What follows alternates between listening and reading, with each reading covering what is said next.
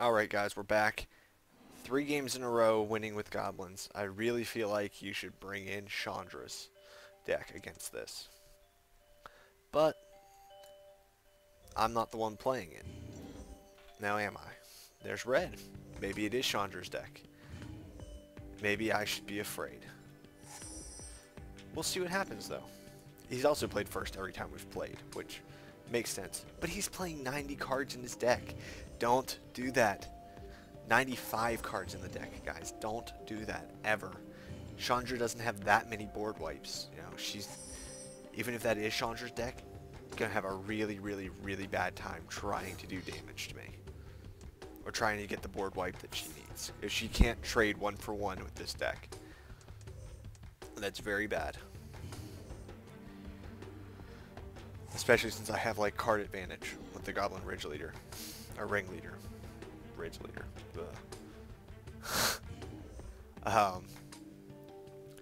But no, I mean, obviously I don't want to overextend, but I need to get in for enough damage. So, you know, I'll drop the Ember Hauler next turn because I can sack it even if it is Chandra's deck. It is Chandra's deck, see? This is not what you want to do. You want to wait for me to play a 1-1 and do that because you don't want to do the damage to me. We just went 1-for-1 there and I took 1 damage. I'm like, okay, that's fine. That's perfectly okay with me. You know, I'm not upset with that at all.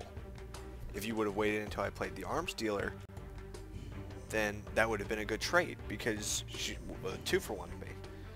So when you're playing Chandra's deck against this deck, you need to make sure that you know what you're doing. You know, it's not an easy matchup by any means.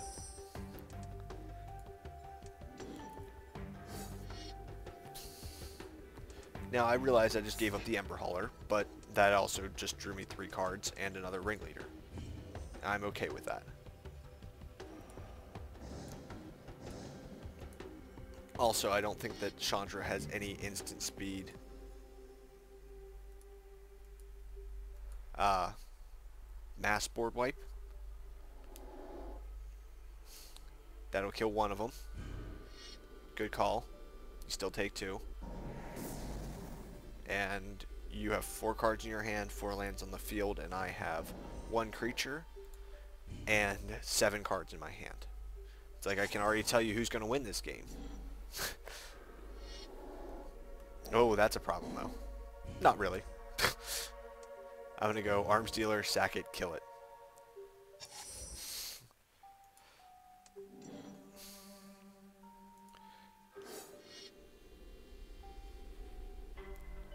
Arms Dealer, sacrifice a Goblin. Do 4 damage there, and we'll sack the Arms Dealer. Go figure. 1-for-1. And I get in for 2 more damage. Seems okay to me. See, I'm okay with the 1-for-1 trades in this deck. Because Chandra should be able to go more than a 1-for-1 against me.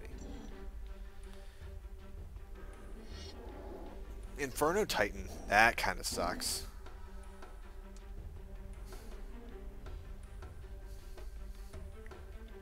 I might not have a way to deal with that. That could be bad. Let's see here.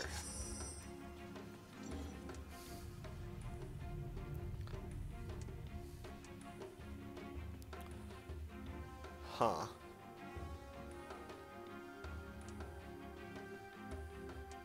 I can play him and then play the Ridge Leader.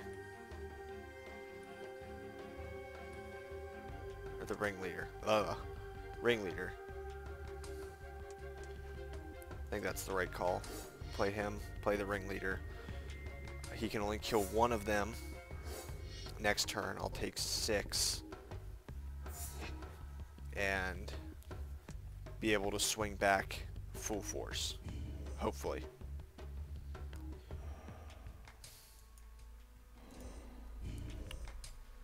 The goal is to get the Reckless one as big as possible.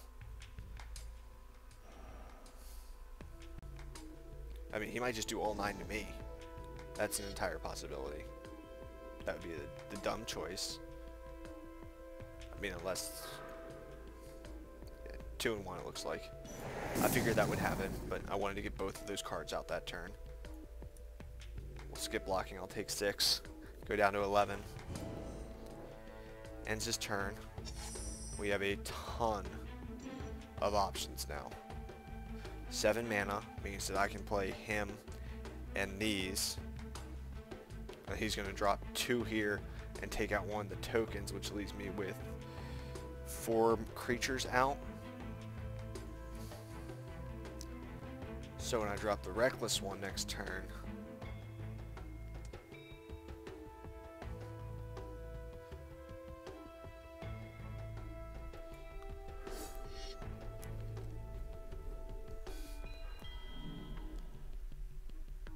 yeah, so he'll take out these guys. I'll have 4 creatures out. I really need to block one with something. Okay, that's fine. That kind of might change my plan a little bit. That definitely changes the plan. We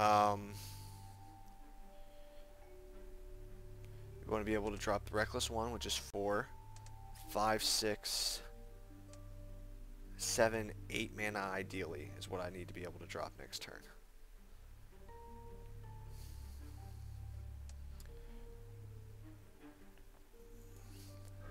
That'll get me in for a ton of damage. Not as much as it should be, though.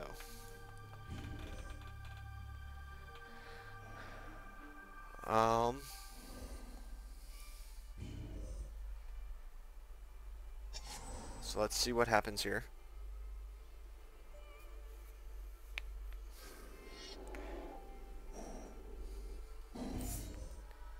Okay, I'm okay with that. That's perfectly fine.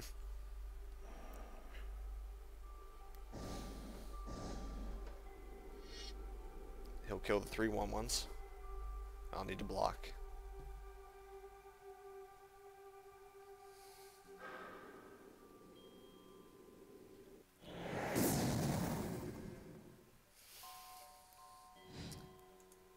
Block there, okay.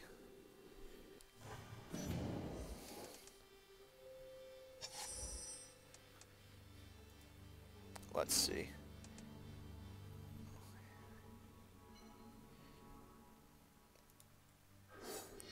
So it'll be 2, 4, 5, 6. So he'll be 7, 8 from that. And we have 9, 10, 11, 12, 13, 14 that I get in with. Right?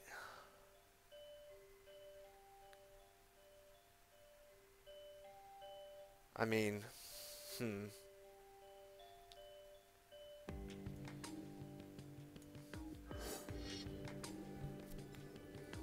Let me think about this. That's 2, 3, 4, 5, 6, 7, 8, plus the other 6, 14 damage total, which sucks.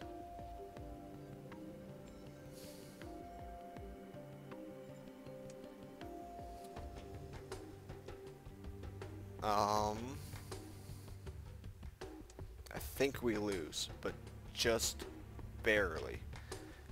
We might be able to survive another turn if I drop the Reckless one and we see what we draw. I think that's our only option right now.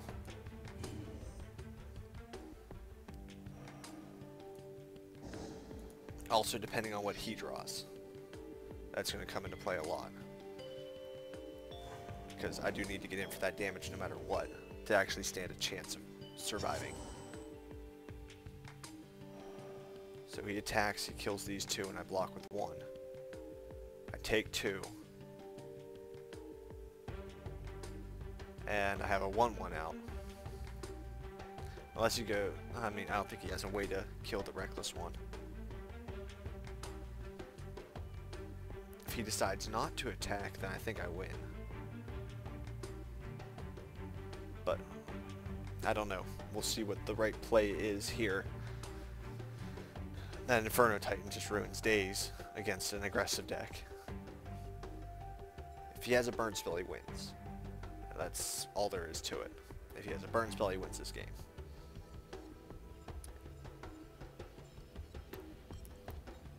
But I don't know. I think he's in his combat step.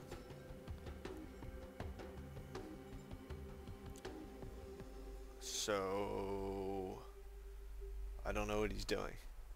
I'm a very confused panda right now. He needs to attack and kill my 2 goblins to make the reckless one a 2/2, and then I need to block with 1 and make it a 1/1.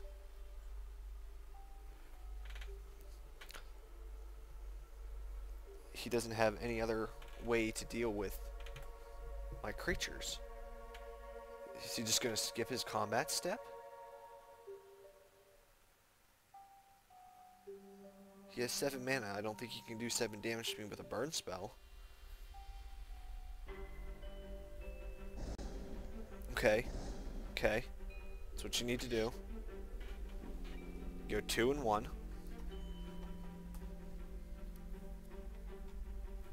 Or if you put all 3 in my face, I would laugh and win this game.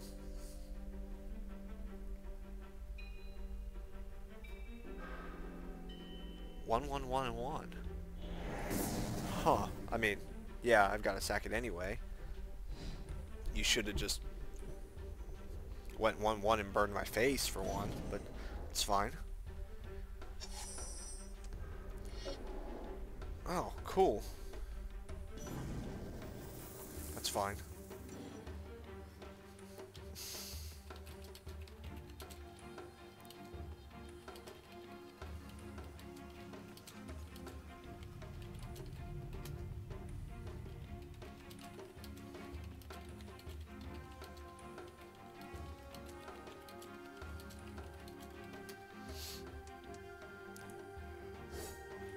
Yeah, he almost lost the game had I been able to have 2 more damage out in the field.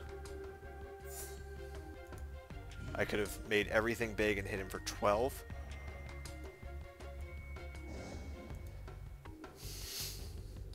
Or I had 14 damage last turn.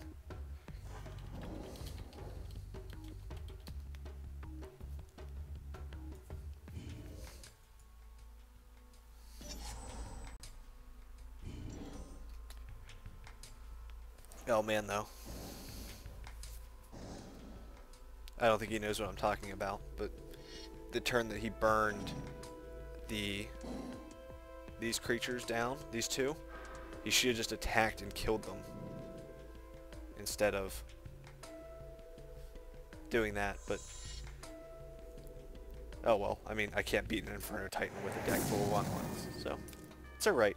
We'll play the next game. We'll be right back.